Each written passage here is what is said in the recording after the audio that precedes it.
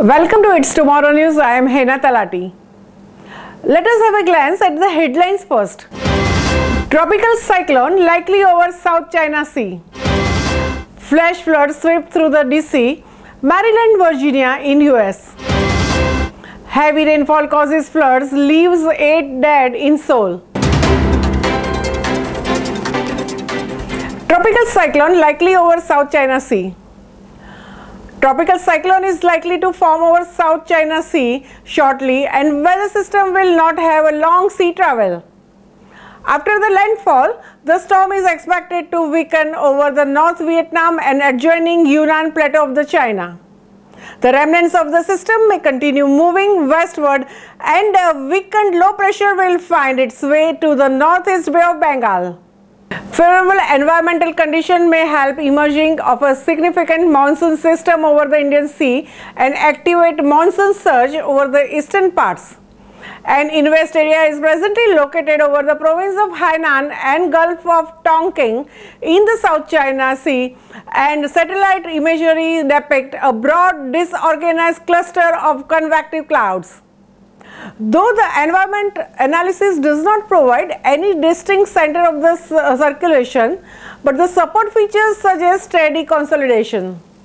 Typhoons and tropical storms in the West Pacific and South China Sea do have history to travel across the Southeast Asian countries and enter Bay of Bengal as a weak system. Flash flood sweep through DC, Maryland, Virginia in US. Storms dumped several inches of the rain onto the parts of the region in a short amount of time, Wednesday causing flash floods and flooding in DC and surrounding counties in Maryland and Virginia during the evening rush. Flood warnings are in effect for the city of Alexandria as well as Fairfax, Prince William, Prince George's and Charles counties. Parts of DC and surrounding areas in the Maryland and Virginia are also under the flood warning through 1:15 a.m. Thursday, as additional rainfall and flooding is expected overnight, the National Weather Service said. Storm team said more than 4 inches of the rain have fallen in the Prince George's County, 2.5 in the northeast DC near Minnesota Avenue, more than 3 inches at the Beltway and Route 301, and 1.5 inches in the downtown DC. Cars stranded in the floodwaters are blocking traffic on the Capitol Beltway outer loop in the Greenbelt, Maryland. Flooding has also shut down the southbound lanes of the 3rd Street Tunnel in DC, police said.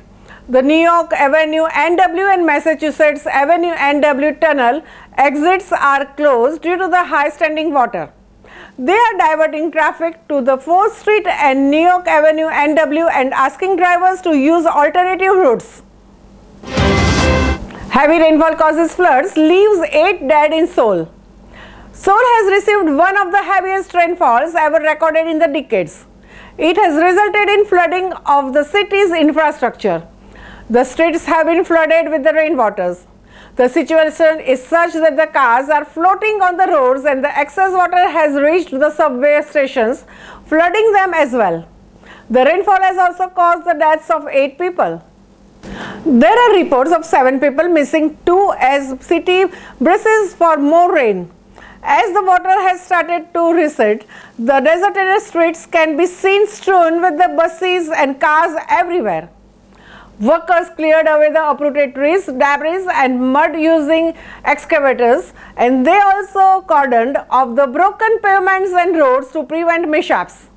Authorities issued the landslide warnings in 50 cities in the South Korea, and 160 trekking paths across the Seoul and Gangwon were closed off. South Korea president declared that the heavy rains are expected to continue for the few more days. Koreans should remain alert and respond to the emergencies. The president also asked officials to issue proper warnings and take the necessary steps in the landslide or flood-prone areas to avoid possible mishaps. That's all for now. For more news updates, stay tuned with us. It's Tomorrow News.